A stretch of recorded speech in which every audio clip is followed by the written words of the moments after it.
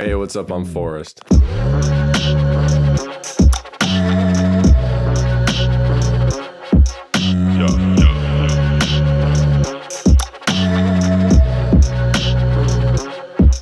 Alright, in today's video we're going to create an entire lo-fi hip-hop beat from scratch using just my phone and Ableton. If you don't have Ableton, you can grab a 90-day free trial from their website, and when that runs out, you know, use your imagination. Anyways, I started by just grabbing some super basic drum samples. Here's a clip of me doing that.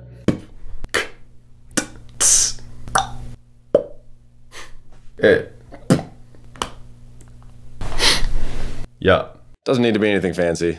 Then I just cut out the ones I wanted to use and put them into a drum rack. Then I put some effects on the drums to make them sound, you know, more drummy.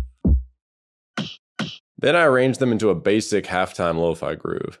So if you don't know what that is, it's just a kick drum on the first downbeat, snares on every third beat, and hi-hats on every quarter note. I nudged every other hi-hat over to get that kind of swung syncopated lo-fi groove thing. Then I add some more drum notes for that extra sauce. Then I moved on to adding some bass and synths and such. For that, I went ahead and took some very high quality phone recordings of me singing.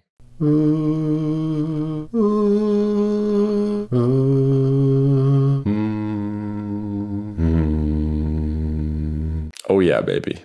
Real professional. Then I cut that up, repitched it, added some EQ, added some reverb, and a couple layers to get this bad boy.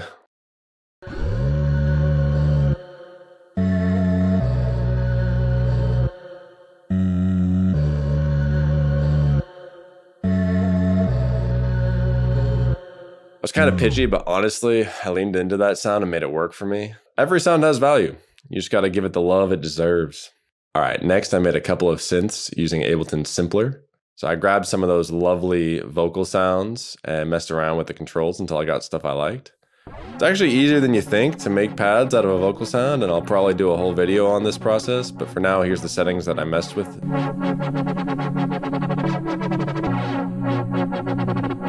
I also made a little horn synth and an arpeggiated synth to add movement and emphasis to the beat. I like layering stuff like this in order to flesh out the soundscape.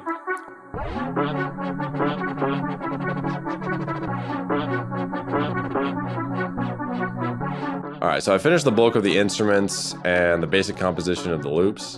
The next step is to figure out how I want to arrange the piece as a whole and what kind of effects I want to put on it to really make it pop. So I think the most important mixing tool to make a lo-fi hip-hop beat sound good is to use sidechain compression. I'm going to do an entire video dedicated to sidechain compression, but here's the basic idea.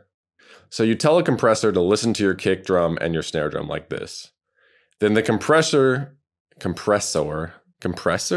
can't even say that. Then the compressor pushes down the signal of your other instruments when it hears your drums. So an easy way to do this is to group all the instruments together and put the sidechain compressor on the group. I've got one for the kick and another one for the snare. After that, I added some effects automation to give each section of the song a different feel, and it was basically done.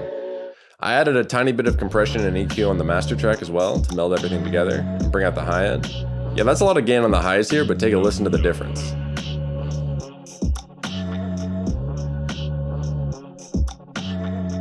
There's probably better ways to do this, but I wanted to get it done fast, and this does the job.